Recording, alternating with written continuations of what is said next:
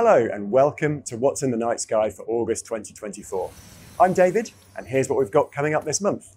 Mars and Jupiter will be in conjunction. There'll be an occultation of Saturn by the Moon. There's the Perseids meteor shower. Our constellation of the month is Perseus. Our visibility of the planets will continue to improve this month, especially towards the end of the month. Look east for Jupiter and Mars. They're morning planets appearing close together. On the 6th of August, they form a triangle with the star Aldebaran.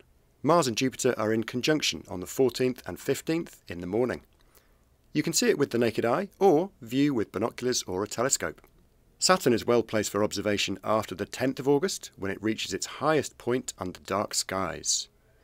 The rings appear very thin as they approach the ring plane crossing in March 2025 when they will be on edge to us and seem to disappear. This happens around every 15 years. Galileo was the first to observe Saturn's rings in 1610. He was using a very early telescope, so it wasn't very good at making stuff out clearly. He actually first thought those rings were ears. In 1659, with an improvement in the technology of telescopes, Dutch astronomer Christiaan Huygens actually figured out it was rings around Saturn. On the 17th of August, Saturn's largest moon, Titan, is touching its south pole just before 5 AM. There's a full occultation of Saturn by the Moon that's visible from the UK on the 21st of August. This is when the planet seems to disappear behind the Moon, and it's a pretty rare event. Saturn will disappear at approximately 4:28 AM, depending on your location, either way just before dawn. It's worth going out 20 to 30 minutes before the expected disappearance, so you can watch them move together and you don't miss anything. Saturn's bright enough that you should be able to view the occultation with the naked eye, but binoculars or a small telescope will be better. The sky will be brighter when Saturn reappears around 45 minutes later, but it should still be observable.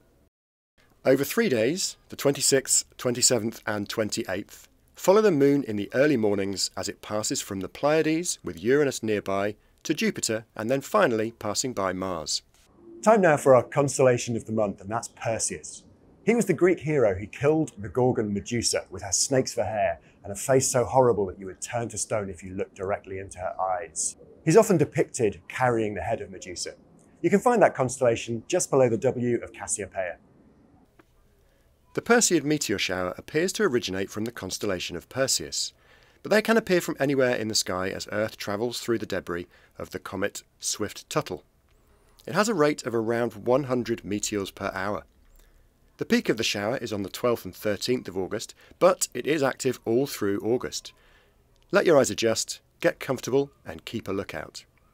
Whilst looking at Perseus, look out for the double cluster just under the W of Cassiopeia. In dark skies you should be able to see them with the naked eye, but you will get a better view with binoculars or a telescope. Each cluster contains a few hundred stars and is around 7,000 light years away. It contains stars much younger and much hotter than the Sun. Closer to home now, looking out for the International Space Station. Try spotting it on the 27th of August, appearing around 3:45 AM and travelling from the southwest towards the east, passing by Saturn, the Moon, Jupiter and Mars. And again on the 30th of August, appearing around 4:30 AM, it will be travelling overhead from west to east. Share your astronomy pictures with us using the hashtag NSC Stargazers. Happy stargazing!